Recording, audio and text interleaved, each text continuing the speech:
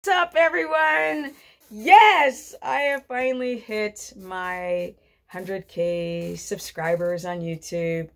But more than that number, that is not really the most important thing. It's just the loyalty and the beautiful comments and amazing support that I'm getting from you guys over the years.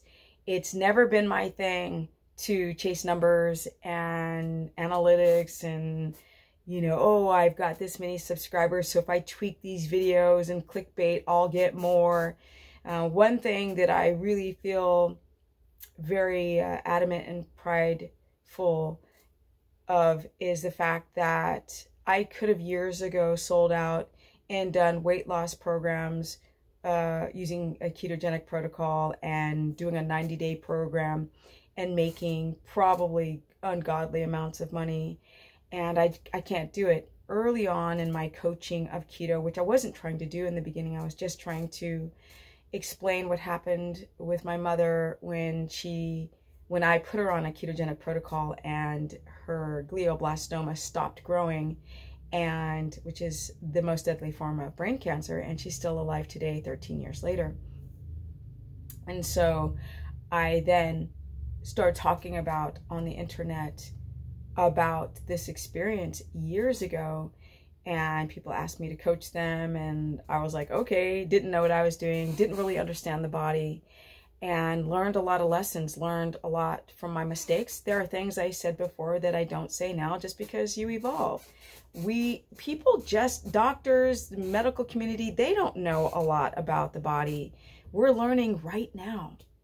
So every time we do something radical, like drop out our carbohydrates, and a lot of people are like, now have done keto, they're like, oh, you can't survive without carbs. Well, of course you can. But there's so much, sorry for that squeaky chair. There's so much misinformation that people just end up giving up, and they tend to do better on carbohydrates because their glycogen storages are depleted for so long that it's offsetting their endocrine system, and their hormones just tank. Because people just said, eat almond flour and cheese and drink coffee and you'll be fine. And the high fat ketogenic ketones are units of fat, not units of protein. So people keep calling it keto and then eating high protein. It's just bizarre. But with that said, I just feel so grateful that I've learned, and the people are like, what education do you have? Like, you guys, studies are always subjective. A lot of rat studies out there, or studies that are short-term, which people don't even adapt in the first 30 days of doing a ketogenic diet. The body has to learn how to convert units of fat into ketone bodies via the liver. And a lot of things will offset that process that people aren't aware of, including prior damage, any type of blood sugar dysregulation, autoimmunity prior to doing any of these diets. Low carb diets for ketogenesis, and then if you do it wrong, then it can exacerbate any type of autoimmunity and make things worse.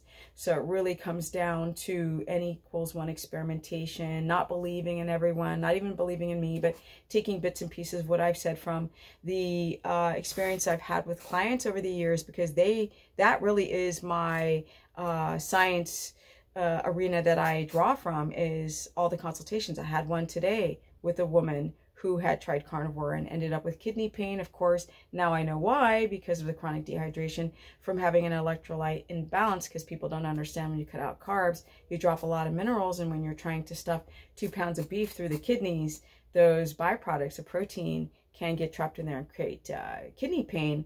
The filtration rate can go down, your GFR can go down because of eating 2 pounds of beef, and maybe even having a low kidney function prior to doing a ketogenic or carnivore diet, and not knowing that they were low functioning because they didn't have any pain at that juncture, right? Or having an underlying thyroid problem, and then it exacerbates once you do a ketogenic protocol. It was there, but then it was the drop over the glass that made it all come out in any type of symptomology. And so you guys over the years have taught me, and this concept of chasing the numbers, the likes, the, what sells more, what this, that. I actually got sent this product And I've said no a lot to affiliate programs because I don't care. But I have an old skateboard injury in my back, and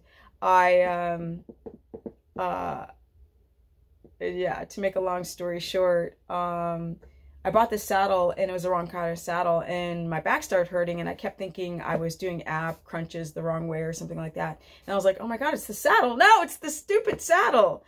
And my back was killing me. And so right at this time, this company,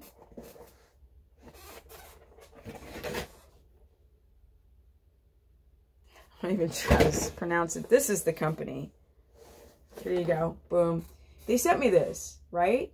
I haven't even used it yet. It's brand new. But it's a back massage.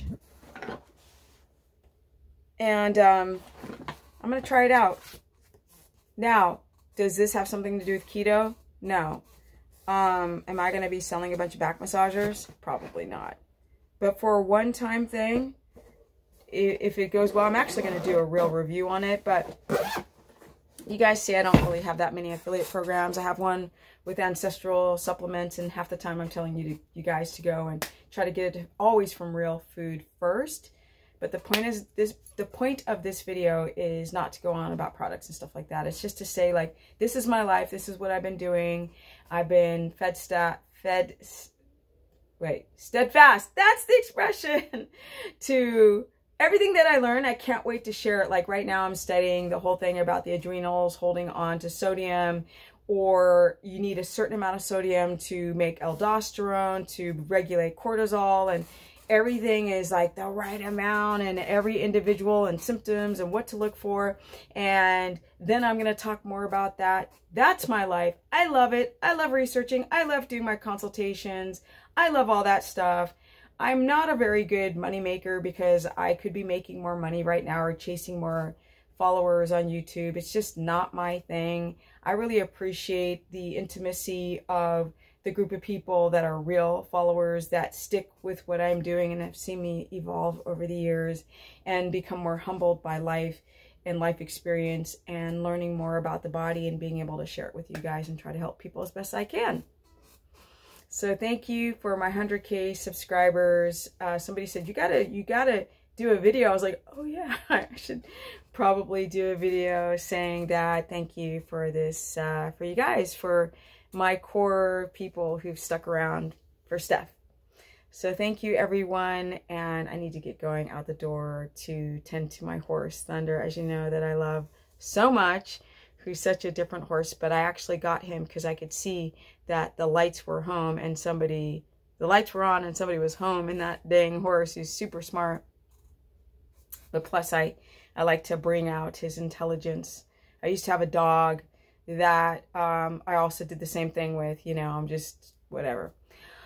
My dog from the past, my little Shazammy. But with that said, you guys, thank you again, and I hope you guys are living your best life through these crazy times. That's all I'm gonna say. And I'm out. You guys, to learn more, go to stephanieperson.com. You guys know I'm in transition to move out of Cali, so I keep telling people if there's no dates available on my website or my calendar website, then please go to the contact list and say ask to be put on the short list, which is growing. I don't think I call it the short list anymore, but as soon as I move, I'll be in a place where my horse will be in the backyard and I can have consultations all day long instead of like, oh, I got to be careful with my time. With that said, and also have a course where I cover low carb, high fat now, because a lot of people have a hard time transitioning. They have hypoglycemia, thyroid issues, and they're tanking, the hormones are tanking on low carb diets because they don't know how to get it going right. Or to be honest, people with gallbladder issues and the TUDCA and the ox bile is not working, or the lipase, this digestive enzyme. Then I'm like, all right, let's get the gallbladder corrected, potentially do a cleanse, and put you on low carb, high fat before entering keto, which is the best place to be. I'm not even going to lie. A quasi-carnivore that's keto, that means mostly animal with a little bit of plant, and a lot of fat from animals. All right, now I gotta go because I got some energy at 53.